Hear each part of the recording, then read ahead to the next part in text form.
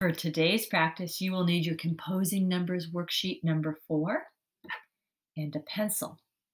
So I need you to put your name in the cloud,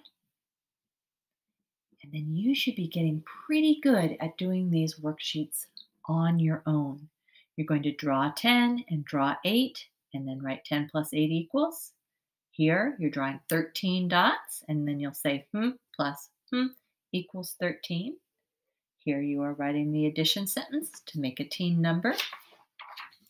We're practicing writing our number to 20, remembering not to write our numbers backwards.